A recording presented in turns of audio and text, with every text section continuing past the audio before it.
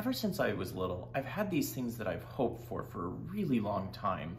I would look up in the sky and just really want to fly an airplane or watch a rocket launch. I wanted to work in a church setting with enthusiastic musicians and a congregation that's enthusiastic and loves music. And I wanted to have my own dog.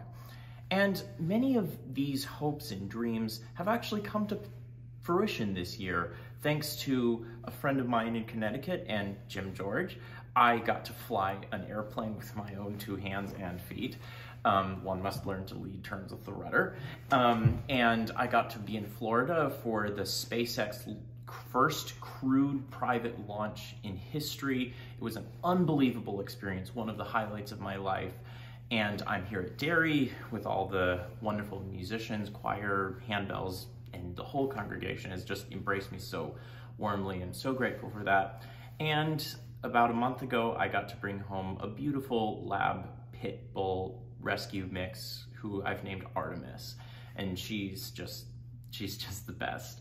And so even in a year that has had so many difficulties and hard times, I think it's really important to trust in God and hope and have high hopes for a bright future.